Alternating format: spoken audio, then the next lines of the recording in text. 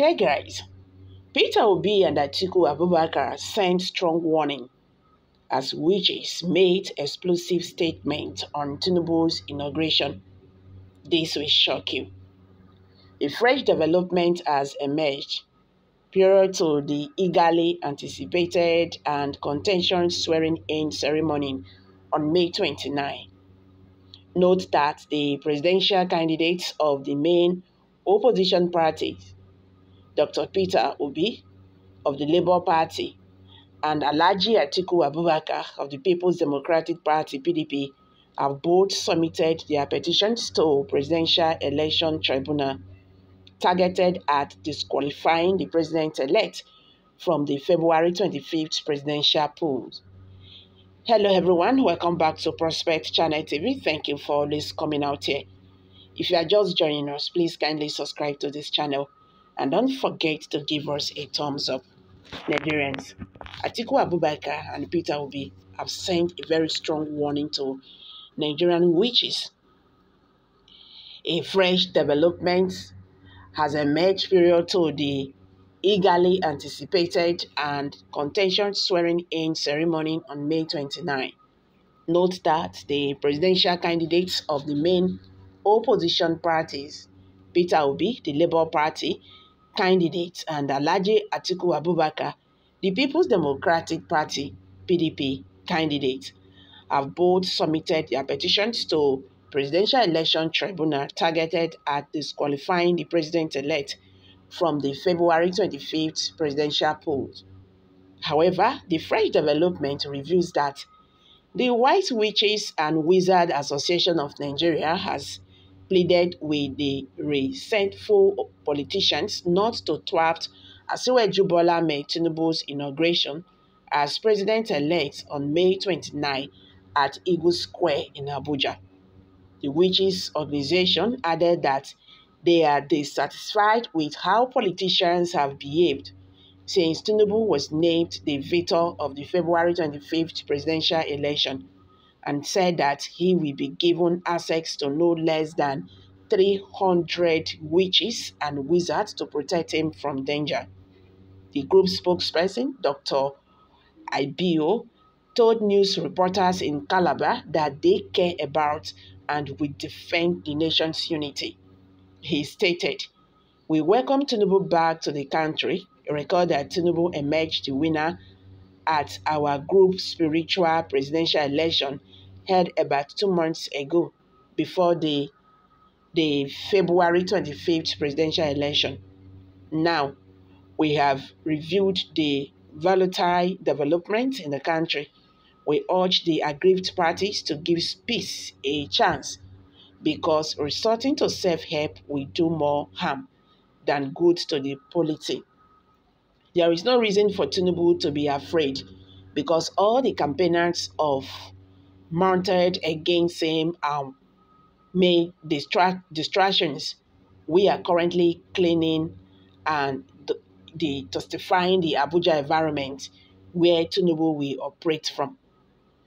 What Tinubu needs now is prayers of good health and long life from all Nigerians, so he could deliver on his renowned hope promise for better life for all."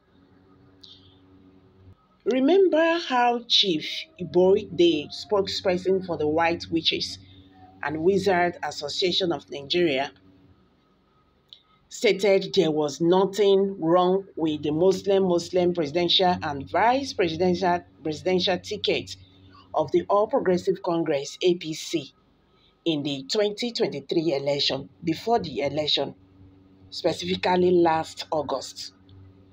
This is in keeping with his vow that the association will shortly announce the future president of Nigeria. Iboi observed that the same faith candidacy has never been a problem in leadership while addressing newsmen in Lagos. Iboi responded while asked if Tinubu would win the election. Tinubu is not just an ordinary man, he's a man who sees beyond his nose. When he sleeps, he will be told what to do and how to go about what he set out to do. I would not be surprised if he was told what to do before settling down on his choice of running mate. In a more recent related development, His Eminence Oliver Ali Abba, prelate of the Methodist Church of Nigeria, alleged Nigerians concerned about anything untoward occurring in the political system during the anticipated presidential inauguration on May 29, 2023, and he urged the people to think favorably of their nation. Speaking on Thursday at the opening of the new Methodist Diocese of Oka and the installation of Reverend Onyeka Nwankama as the bishop, Abba urged people to work together to create a prosperous nation because Nigeria cannot afford for its political divisions to cause it to fall apart.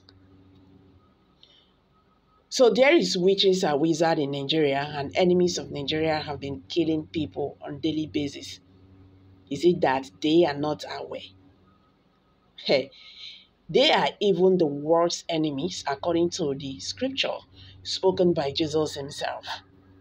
The earth and its fullness is of the Lord, who also rules the affairs of men. Witches and wizards have no power when the Lord is in charge. I declare all witches and wizards silent, and in all their gathering together, they shall fall in Jesus' name. The gate of hell cannot prevail. The gate of heaven. The Lord God Almighty says, suffer not the witch to live. And now witches are coming out openly to challenge and issuing warning against the Lord Jesus Christ and his people. I see all going down in Jesus' almighty name. Amen, amen, and amen. Let their altars, their covens seek and drink their own blood in Jesus' name. Christ's almighty name, amen.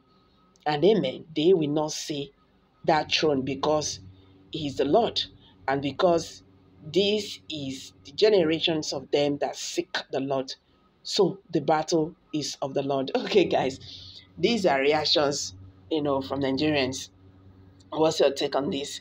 Please kindly share your thoughts below the comment section. And don't forget to give us a thumbs up. Thank you for always coming.